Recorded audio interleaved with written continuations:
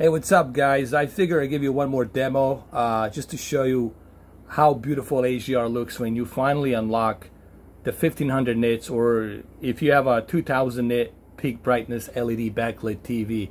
The trick is to turn off power saving mode. When you have a power saving mode on, what it does, it tones down the usage of the LEDs in the back.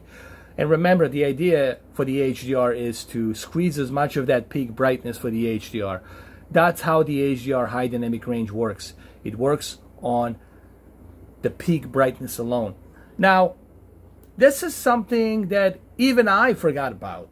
You know, even I was wondering, like, why is it I have this bright TV, but I'm not seeing it? I should be seeing something brighter. I mean, this is a 1500 nit TV. And then I realized that the trick is that I had my power saving mode on and the ambient mode on, all of these other filters that just reduces the usage of power. And the best way to do that is to turn it off. And if you haven't seen my previous video, I highly suggest that you watch my previous video. I explain everything on that video on how to squeeze that peak brightness. Remember, just go to your settings, as I showed you earlier. Go to your settings, go to the general, and go to the eco solution. Turn everything off. Turn everything off. Your ambient light, your power saving mode, and your auto power off. Turn everything off. And then the next step obviously is you going to your settings on the picture and have your backlit and contrast set to maximum. And that's that. Now there is a slider, there is a peak brightness slider on this game, which you can use. I left it at 1.3, which is right over here. You go to the settings and then you go to the visuals and you click to the peak brightness. I left it at 1.3, and 1.3 is just more than enough. So I left at 1.3. And now, why do you need peak brightness on the HDR? Do you know why? So that way, the distance between your white digital levels and your black digital levels will have a higher contrast between those two. That way it brings more three-dimensional picture. It brings more depth of picture. So you can see the definition of the clouds. So you can see the definition of the that hanger over here. Okay, that's what dynamic range does. It gives dynamic in range. Why do you think they call it dynamic? And why do you think they call it range? The range between dynamic of your picture, between your black digital levels and your white digital levels. But you gotta have that peak brightness turned to maximum. And the only way you can squeeze that peak brightness is obviously through your power saving mode. You got to turn it off. Do the same thing on your TCL, guys. Do the same thing on the TCL. Squeeze that 900 nits peak of brightness. Squeeze as much of that peak brightness from your TV, okay? Now on the OLED, I don't recommend it on the OLED because I don't want you to have a burn-in, okay? On the OLED, I don't want you to do that because I don't want you to have the potential burn-in or potential retention. So on the OLED, you got to use it on the OLED, the power saving mode, okay?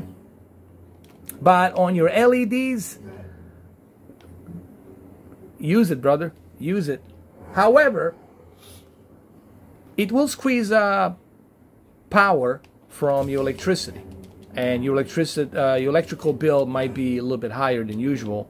But hey, you know, I would only recommend this if you truly want to enjoy what your TV truly can bring you with the HDR. And trust me, what you're seeing here, it's nothing in comparison to how it looks when you actually see this with your own two eyes.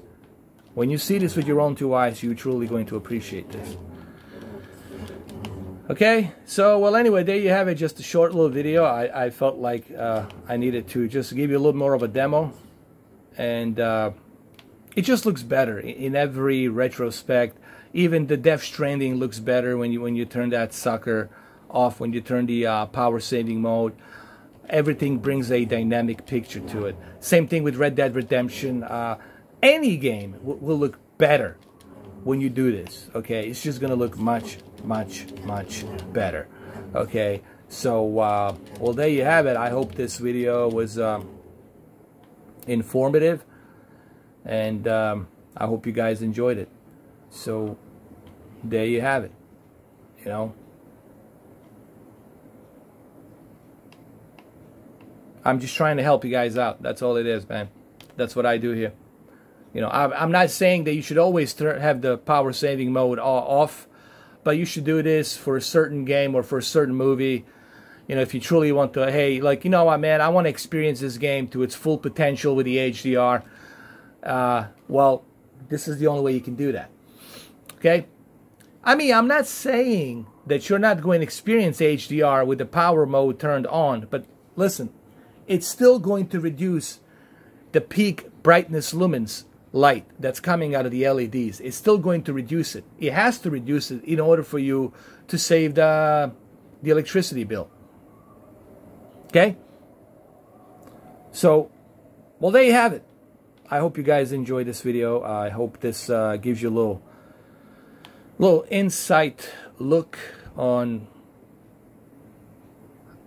Trust me, you got to see this in person. Go ahead. You don't have to take my word for it. What I would suggest is go ahead and do this for yourself.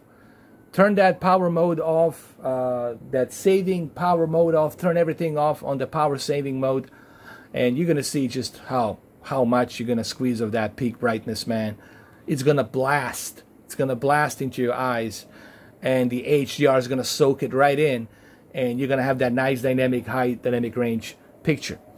Okay? Well, there you have it. Thank you guys for watching. I'll catch you later. Cheers.